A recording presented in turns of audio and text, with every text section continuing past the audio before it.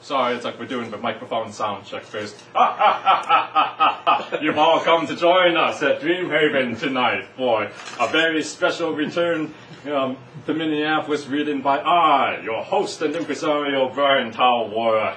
All right, and so doing the calculations, it is obviously 10 years since the very first full-length book of mine, On the Other Side of the Eye, came out here, thanks to a meeting very much like the one that you're assembled at here today. I had met Tyree Campbell, my soon-to-be publisher, at a Diversicon meeting, and let's see, and we had gotten around to talking because I happened to be the special guest of Diversicon 14. See, Eric, I'm really promoting Diversicon right now. I'm really trying very hard to do this. But anyway, I met him, and he happened to be a Vietnam veteran who had served in Thailand and in various parts of Southeast Asia as part of the journalism corps. And so he was one of the very few people that I had run into just randomly as far as being a bookseller goes who actually knew where Laos was. And so he was going, well, what do you do? And I go, I write. Oh, and it's like, what do you write? I write poetry. It's like, the fact was that his particular specialty happened to be science fiction. And from time to time, his other specialty was a focus on science fiction poetry and fantasy poetry and horror poetry, anything that involved the imagination. And so, my hamster wheel started spinning on this particular matter because I'm thinking to myself, well, Bryan, let's see, you've been writing now a good 16 years or so, and while you have been published internationally at the time, then in various publications in Canada, in England, in France, Australia, Singapore, and so on, it's like you were having a hell of a time getting published, or a full-length book published in the United States. So we just had a very funny conversation going on about that, which was that, well, it's like, when your readers and audience members are talking about ghosts of the past, or fear in the future, or the demons and spirits of a different age, it's like, they're thinking of one thing, and when I'm talking to my readers, it's like that's quite another. And so we hit it off, and it's like a few months later he came back to me and said, oh yeah, this is very good. And so the next thing you know, August 2007, we managed to release the very first book of Lao American science fiction poetry, then, which, as many of my audience members have since pointed out, means that I kind of had that whole field locked up really well as far as niche marketing goes. All right, so anyway, enough of that part here. It's like I am happy to say, though, that led to not only what I consider to be this huge journey for On the Other Side of the Eye, and also many doors that it opened not only for my fellow Lao American poets, but just our community in general. There are today close to 230,000 Lao living across the United States. Minnesota happens to have the third largest population of Lao out here, with approximately 12,000, depending on how you count it. But in that time, in the 4 decades that we were here, there had been at the time less than 40 books in our own words and on our own terms, been written by our own community members. And I've since gone on to write many of those books, and hopefully, as we look at it, you'll be able to see over the years I've helped many others get a start on the path to making their books as well. The publication of On the Other Side of the Eye, in no small way, led to my being eligible for the National Endowment of the Arts Fellowship in Literature, which then allowed me to have the freedom to travel across the country to work with so many members of our community to see where were we going, who could we be, and what would it matter for all of us. Let's see, with this, with the publication of this book, it also caught a lot of people by surprise because they didn't think that Southeast Asians could write science fiction, or that you would find a Southeast Asian voice in fantasy or horror.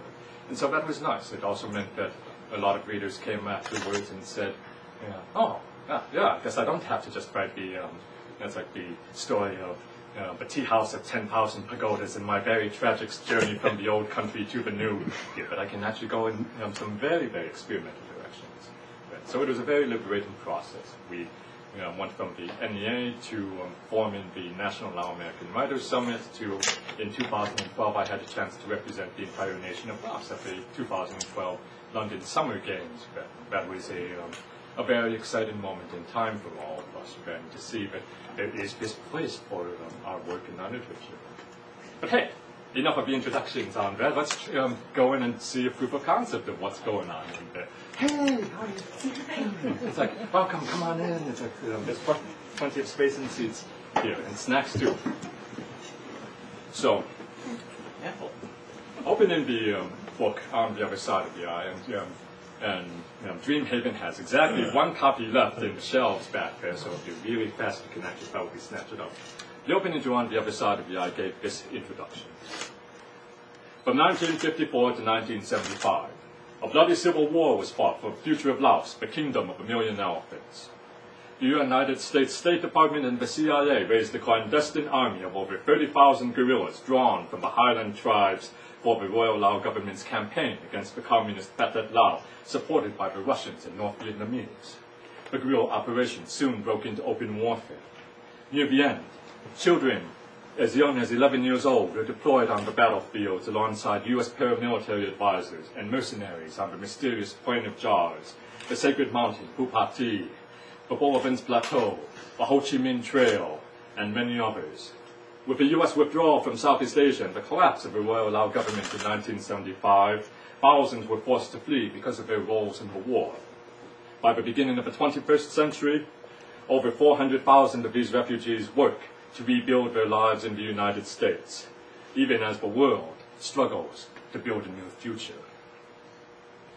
Which isn't necessarily the same power as that Star Wars opening crawl, but I thought it was pretty fun. The opening poem then was, "What kills a man? What kills a man? Always small things. Around, holes, fumes, edges, split atoms, a second, a footstep, a sip, a bite, a word, a cell, a motion, an emotion, a dream, a fool, a bit of salt, a drop, a fragment, the true root of arguments. What kills a man is mysterious only in how minute the culprit behind the blow. We're careless and forget, even when what kills a man is another man. It is the small thing that kills a man. A whole earth, a single grain, on a sprawling table filled with the smallest things.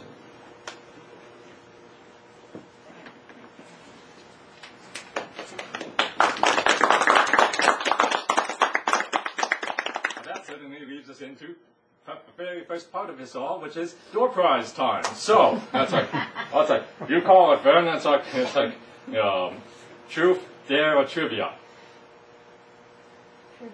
Trivia. All right. It's like first round, Ben, in trivia will be, what is the modern capital of Laos?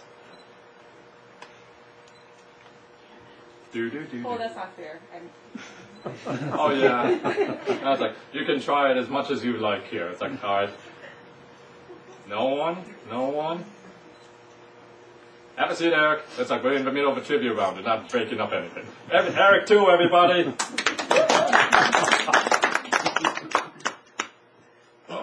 It's like, since we're having the fun interactive portion of this, we're doing what is the modern capital of Laos? I don't know. Okay. Next person. Can we have a lifeline? You can have a lifeline here. Millie's in and out. You cannot ask Siri. It's like, wait. Asking Google. Wait, what's the difference? Not much once the AI wars finish sorting themselves out. You know that. You know that. Skynet is here. Skynet is real. Oh, and ladies and gentlemen, I'm going to take the time out to say, point out to Yuki Lau and the audience here. Yuki, wave to the audience here. Stand up if you want to. Yuki is the man who actually designed the very famous, some might argue, notorious cover for On the Other Side of the Eye. Notorious way is a back good word. in the day. Yeah, that's like I remember getting some questions like, well, that's like, no, don't you think it's going to be a cliche putting on a dragon on the cover? And then it's like, it's not a dragon, it's the Lao knot. It's the traditional sacred symbol of our culture. Well, it's like, what about the face? Well, I can't tell you anything about that, but yeah, you know what? I kind of like it. Liliani knows. Okay, what does she know? No. Say, baby. No. Okay. She knows. Oh. Well, we have to move this along here, so we're going to go with, are you going to tell me what the character is, or am I going to have to give it to Moss? Okay, go ahead, Alec. Okay, so I got the answer. It's the NTM. Hey, wait a second, I'm sorry, you got beat. Who all agrees that he got beat out on the buzzer on that? Alright, yeah, this is the very first t-shirt that ever, from a science fiction convention which had my name on it. Come on. I was like, someone else got it. Too slow. This is for you. Oh, okay. That's how Door Prize is going to work today. This is how these things work. Alright, so. Okay, so one of the challenges when we're working with science fiction poetry and speculative poetry is the question of, for communities of color and for refugees, for example, how do we preserve not only our traditional stories, but also to work with the stories that we run into, the science fiction and the fantasy that surrounds us, and also then possibly to create new myths and legends for our own traditions. That's one of the questions we ask, and so that came up with my poem, New Myths of the Northern Land. Hey, again, come on in. It's like we got everyone, we all agree we have some seats over here for them, right? Good. So, this is my poem. There's a couch. Yeah, a whole couch. Go for it. Hey, Bernie Lee, everyone. I used to train her, and she's going to finish her book any day now. Any day now. But, No pressure. no pressure. New Myths of the Northern Land. Dream, I said. Aren't you tired of making new legends that no one but I ever hears? Bones, she said. Aren't you ever tired of asking questions that only I can answer? I went back to bed, waiting for the new king to arrive, his talking mirror filled with dire pronouncements of flame. Now, this next poem is one of the ones that kind of became part of my signature style over the years here. It's entitled Aliens. We turn our dishes to heaven, but what manner of dog will come running to lick them, drawn to the censored moaning groins and the pyrotechnics of false death and chemical love? Fetch me a big stick to shake at these stellar voyeurs. I want nothing to do with them as I run down my strange streets, an accidental alien without a ray gun. You were there when I first tried that poem out in the community years ago. But, so, one of the challenges has also been about how do we bring in the Asian American story to that. And when this first came out, Edward Cox, a reviewer in England, actually took the time to take a look and read through the whole copy of On the Other Side of the Island. I appreciate you very much for that. Let's see. And so he believed that the poem Five Fragments was, a central poem, however, that really kind of tied together what we're trying to do. So this is, that very poem. Five Fragments. Only 7 people walked away from S21. My critics asked me to find the beautiful words to make this more than a statement. Chase the rhythms and metering, propel this into true poetry. Aesthetics mustn't die in literature. Don't starve language with your emaciated lyric. Don't keep back the flourishes that will set these words apart. For anger and memories will become only passing wind, and the tattered spines of your book about this camp will be thrown in the garbage, without even the pomp of a Berlin book burning. Surely, the 14,000 would appreciate that, who have no eyes, no voice, no hands to applaud and cheer in. They want me to splash in Pol Pot's rivers to find the true tears from mere falling rain. But if you ask my neighbors across the hall, you will find a particular indifference whether I succeed or not. When the B-52 bombers pummeled Nha Luang by accident, over 100 Khmer died without cause, with no more ceremony than a shrill whistle and a burst of flame and shrapnel from a mile high. Ambassador Swank came to assuage the grief of those who survived with the grand gesture of $100 bills, American. A woman I know from a village near Angkor Wat tries to escape the nightmares at the camps today by filling her house with tropical trees and flowers from her homeland she remembered as a little girl. In 1990, over an after-school match of Trivial Pursuit, my teacher asked, "What is the name of a country where Pol Pot instituted Year Zero, killing thousands of his countrymen?"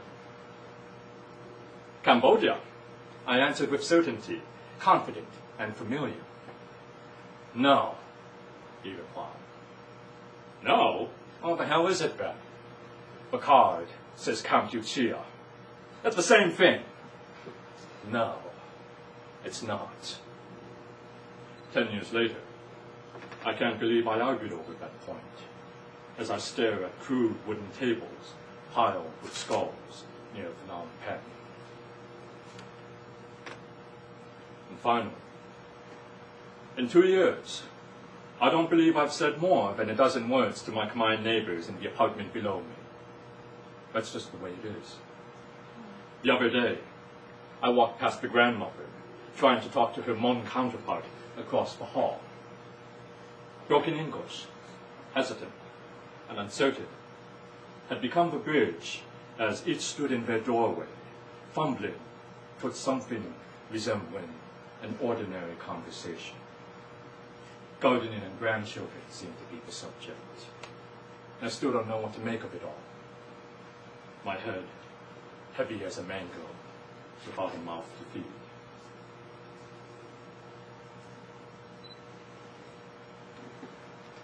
And so, that was what we were working with. And that was one of those heavy poems that instead makes me feel like, all right, round 2 for, door prizes.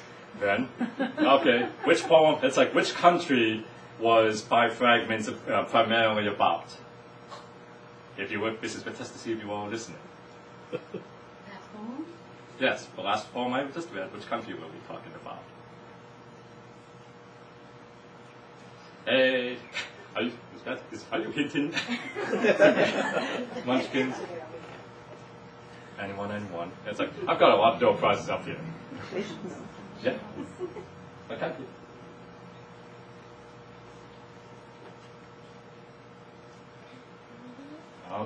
Are we going to take that? Yes. All right. I'll pass the first kind T-shirts here. Yay! All right. So I just got back. It's like, it's kind of funny. This whole trip back from California was this kind of combination of Mad Max meets it's a mad world, I feel.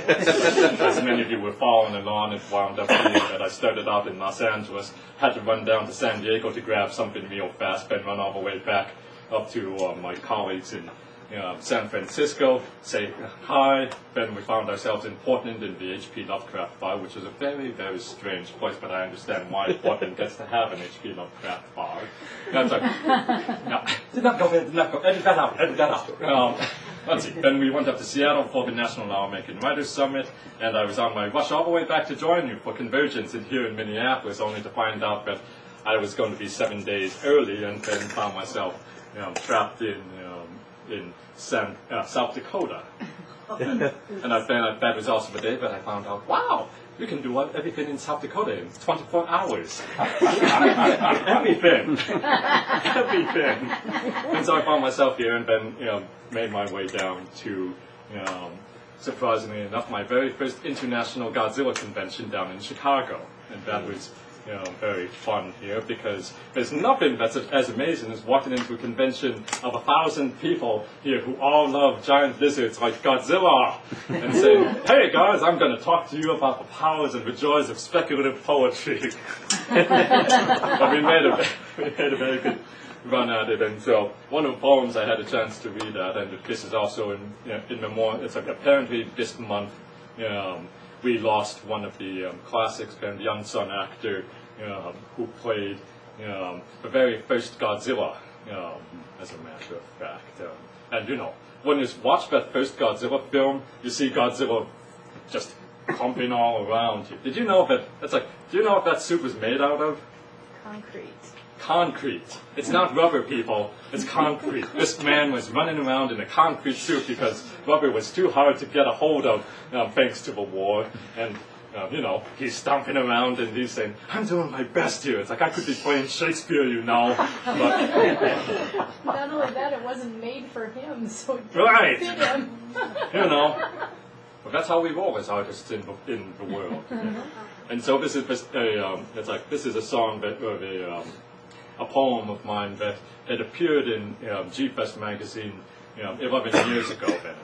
And up until On the Other Side of the Eye, it was the largest collection of my poems all put together in one place. So I was kind of tickled about that, even as I'm going, well, what are we doing to our American literary history here, where we're just showing up in, Godzilla magazines and all that. It's like, oh yeah, no. It's like, next thing you know, who knows? Maybe someone will take on zombies next. But, all right, so. Zombie anthology. Song of a Kaiju, ladies and gentlemen. Through foam, through surf we rise, dark waters parting as our Titan's foot breaks the shore. Armies rise against us with a roar, guns blaring in the night. Our cause, our fears, our fight is for historians alone to decide. We, fierce combatants, have no time to reflect on our footnotes remarks. In raging moments, fists become claws of small tails lost beneath the crushing might of epic bloodshed, cities toppling amid the screens, so out of touch with time. Turn back, turn back, turn back, you mighty beasts! But deaf ears mark our reptilian hearts that sag and sigh in our wake. The tragic years, untold, unheard, trampled upon the world's stage. This isn't Shakespeare. We are no Moors, no witch-doomed Scots we know.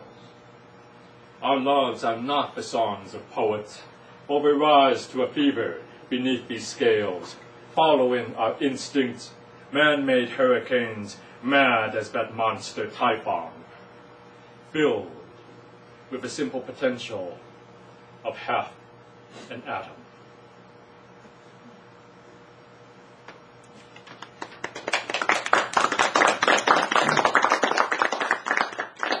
So I'm happy that you're all joining me here because this, coming into September, I'm also about to mark the very first year of my term as the president of the International Science Fiction and Fantasy Poetry Association, which is, it's a mouthful. We're going to celebrate our 40th anniversary next year here, and in this process, it's been wonderful traveling and talking to all of you about how much can poetry change a person's life, and particularly the poetry that deals with science fiction, with fantasy, with the imagination, and surprisingly, one of the first publications that ever gave me a shot at this was a journal run by Deborah Koloji, who was out in California, and I didn't know it at the time. She was also the president before me by about 2 or 3 terms, who had started up a journal called Astropoetica. And this poem is called Little Bear, Ursa Minor.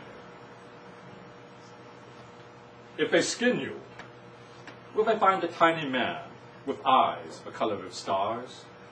Or a paw, fury and crimson, fierce jaw yearning for some cosmic salmon, longing to scamper across the great longitudes and latitudes of night against the axis of a mother's boundaries before winter arrives in the heavens?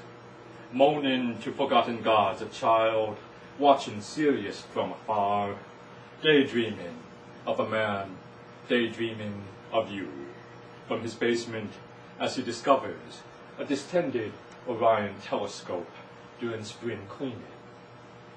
Memories awake, stretching with a hungry yawn.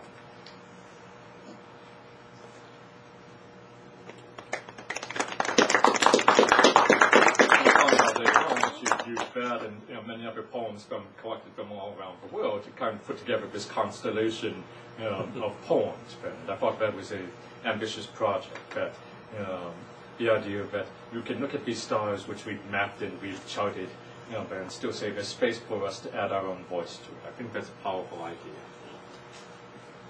So, door prize time. What should our next door prize be? Or let's see, or rather, Your goggles.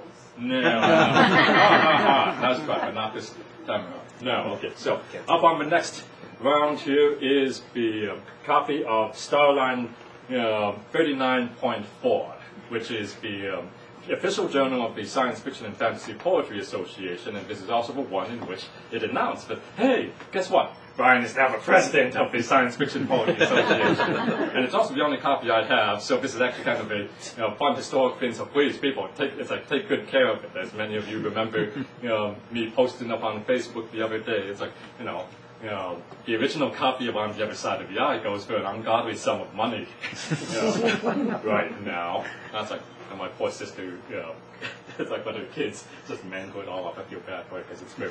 Sorry, sis. It's like, but I gotta bring that up. Anyway, so. All right, so, fine. I was like, we're gonna do this for fun way. I'm thinking of a number. What number is it? Between 1 and 10. 8. No. 4. No. 9. 7 it is. All right, that was predictable. Okay. So, I'm happy with On the Other Side of the Eye because it also allowed us to play around with the idea of, how do we bring Minnesota into the field of science fiction poetry. So this is a poem called An Archaeology of Snow Forts. There's not much to be said some well-washed stone hasn't heard before. History is composed of broken walls and bad neighbors, just as these chips from Berlin, the Parthenon, and Cathay, or these cool magma hands of Pompeii, dark and gray. If you listen carefully in the right place on University Avenue, you will learn there's a minor wall near the Yalu River, dancing on the hills of Chin for the moon, who knows exactly what I mean in every tongue worth mention. She's moonlighting as a curving garden serpent, coiling around old Leopold, a suspicious one with his astute eye, pruning with a sly wink. Come, touch true history, and how the moon must laugh when she spies the tiniest hill in Minnetonka, where the small hands of the earth have erected a magnificent white wall, a snowy miniature Maginot Fort, raised some scant hours before, already melted into a hungry, roiling river, who is not yet finished eating Louisiana for brunch. Just a few more here, and then we'll get to the cake, which is the fun part. All right, we were doing well with the number guessing video, and I've got more door prizes than I thought I was going to have. You giving that away? What? Oh, no, we're giving things on this side of the table first. Actually, no, you're right. We do actually have something. All right, so let's see. All right, let me think here. No, this is going to be a trivia question. All right, and that will be: this creature isn't normally found in mouse because we tend to burn our bodies. What creature is it? I know. Oh, okay. What is it? It's not even fair, I suppose, but you're going to tell us, aren't you? Zombies. All right, good. Yay! And they give you soap on the rope because, someday the baby will run around wearing Ears soap. Put on my baby when he's born. No, actually, that's like I have this whole story from the CIA secret war about people cutting off ears here, but isn't appropriate for young children in the room here. But come to me afterwards, I'll totally tell you. Okay, so let's see. My first trip back to Southeast Asia after coming into the United States was in 2003, and that journey was in part searching for my long-lost family. And along the way, here, this is a part where this is the ghost story portion of the poetry reading, where I found myself traveling from temple to temple, but also I found myself increasingly running into evidence of a traditional Thai ghost in the region, known as Nanak or Menak. And the thing was that the Thai even have a temple to her near one of the rivers. And the trick is that they don't see Nanak as a horror story in many instances, but a love story. It's about a woman who loved her husband who was away at war so much that even though she died giving birth to her child, she came back and waited for him to come back, and then got a little bit angry at everyone when they tried to separate her because, this ridiculous rule about the living and the dead can't have a home together, and she just didn't buy that. Well, that's like, needless to say, at the temple, then it became kind of interesting. People kept praying to this particular ghost then to give them all sorts of things, to help them in childbirth, to protect their soldiers during war, and so on. And I found out that she's actually, that's not her specialty. What it turned out to be is her specialty is in family reunification. And I really didn't come into understanding that until just a few weeks later. I found my long-lost family after 30 years, and we've been in touch ever since. And so as part of that, in almost every book that I write then, it's like, I have to have at least, as part of a bargain, I have to have a poem involving Nanak. And so here we go. The ghost, Nanak, hates the draft, isn't very good on issues of fertility, but isn't too bad with the lottery if you pay your respects properly by the pakyang trees.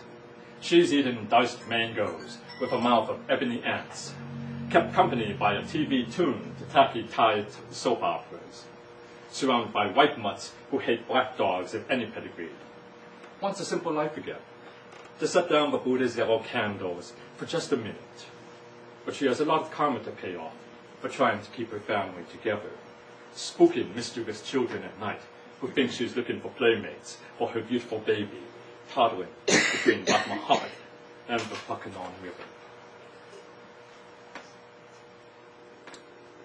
So, I mentioned earlier that part of the journey with this book was also taking a look at the science fiction that we had also walked into. And one of the classic figures that I spent a lot of time responding to, one of our DiversiCon guests, Minister Faust, always took, well, gee, Bryan, it's like when it comes down to Lao poets, Lao poets writing science fiction poetry involving H.P. Lovecraft. Yeah, you've got that market all locked up. And so, H.P. Lovecraft created this whole universe of monsters and creatures, and it's like, of varying levels of fear and terror. And one of the entities that he had were these creatures known as the Deep Ones. And the Deep Ones turned into being one of the more popular poems from my collection. It's been anthologized in books such as Future Lovecraft, let's see,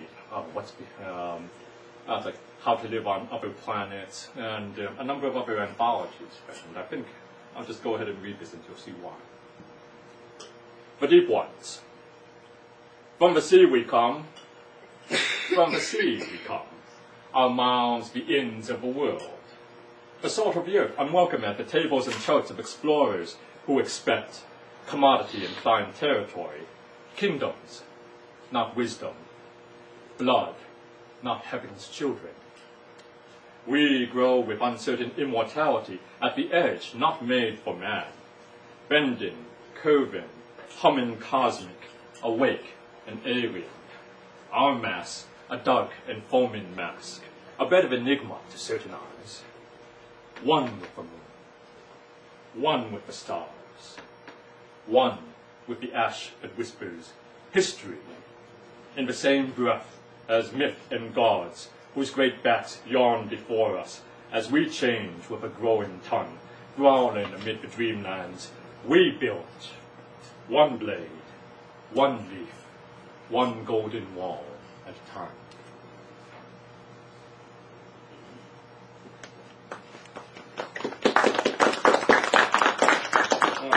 I'm going to wrap this up with two final poems, then we'll get to the fun part of cake and extra door prizes. All right. Let's see.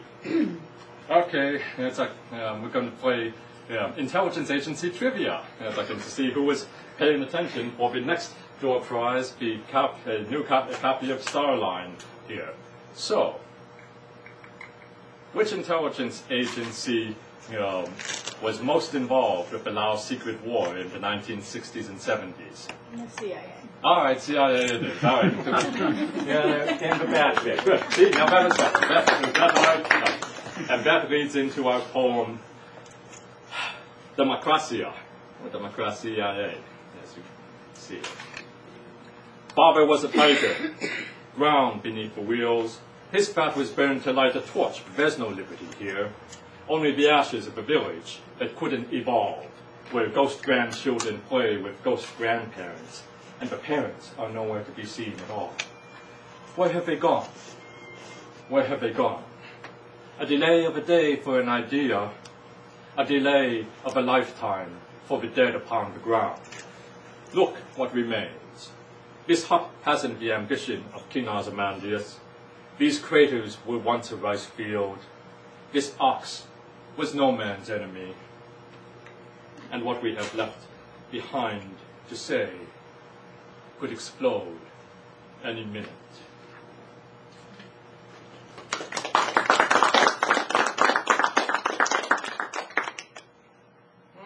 Let's see, we've got a couple of fun ones here. All right, we're going to bundle this one up then. And so, South Dakota, what is one of the most famous animals that you can run into in South Dakota that's legendary? Jackalope. I hear a jackalope in the back. It's like, yes, it's like, that is correct. It's like, okay, you have won yourself an official jackalope hunting permit. We'll have you at Bryan. Yeah. Later on. It's like, okay, fine. It's like, let's see. All right, tell you what, I have enough fans of Japanese, pop culture out here, and we also need to move some of these door prizes. That's like, all right, then who is getting his very own theme park in the very near future? He makes a lot of animated movies. It's Hayao Miyazaki. Oh, it's like, yep, Hayao Miyazaki, and so you get.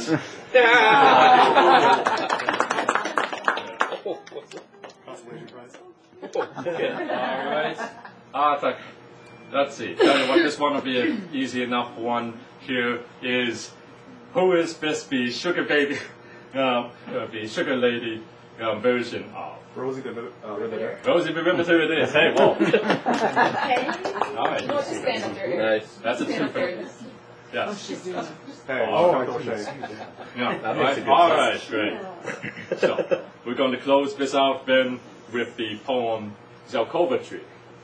The Zelkova tree is an interesting tree found in Korea, and I'm closing it off with this one simply because it's the poem that appeared in the very first issue of Cha magazine, a Hong Kong journal, which is also celebrating its 10th year here. Hey, Tammy. And the idea being that, no, it was the first time that they had really thought that they could form a literary journal in Hong Kong. And, they kept at it, and now, I'm really impressed that they've got, I think close to 40 issues or more out there. So, this is what I really want you all to walk away with afterwards, is that you never know, just sharing your words and your ideas with other people, what will happen, what gets transformed, what gets changed. It's like even as you find your success, you can be a part of other people's success too. Reach for that. Don't be afraid of it. Zelkova tree. A friend warned me the other day not to write about the Zelkova, Or I might come back as one and find myself cut into furniture, just as being start to get interested. The other day, Ms. Alcova warned me not to worry about my friends, or I might stay human and find myself cutting furniture, just as being start to get interested. Ladies and gentlemen, we've been a wonderful audience here. Here is our official Lao American Artist Heritage Month proclamation from the governor of Minnesota here. So this is supporting artists like Samuka Bonsai in the second row here, and she makes her journey, and she's actually delivering the next generation of Lao American artists for us, we presume, or else he's going to become a really awesome mechanic, huh? Or a zombie hunter, something like that. Zombie hunter. Right. I was like, all right, some of you haven't seen it, but in the time that I've been gone, I also picked up Book of the Year from the Science Fiction and Fantasy Poetry Association for my second follow-up book, The Monster. Well, do we have copies of The Monster available for sale here? Oh, they were supposed to arrive, but I was like, well, we will just correct that on the next incredible reading that we do out here. So, Who's that guy? The green guy. the green guy? Oh, that's just Cthulhu. He just hangs around here. It's like, in fact, no, it's like, all right, so I will tell you the funny story about that is that, all right, so I'm trying to, it's like I had to go to Boston recently before I came all the way back here to Minnesota. And so, it's like I was dropping off a mutual colleague of ours, sent many rats about at the airport. Then because he said, hey, it's like, you want to go to the airport together? Yeah, sure. What time is it flight? 4? Okay, what time is mine? And it's like, oh yeah, it's 5. Yeah, sure, I can drop you off. And then, then I find out, oh, you're leaving at 4 a.m. and I'm leaving at 5 p.m. So it's like, okay, well, what am I going to do? It's like, well, why don't you go to the Mall of America here, and you can grab yourself a bite to eat or something like that. And of course, this one of those days the mall doesn't open till 10, but it's like I went around and then I finally go over there, and it's like, and I kid you not, guys, it's like I was actually dressed like a civilian. I was totally not dressed in my standard poet outfit, running around here. It's like t-shirt, it's like t-shirt, slacks, and I had my luggage with me. But as I'm there, it's like all of a sudden, it's like this guy in little biker shorts and a little badge comes up and he goes, hey, do you have a minute?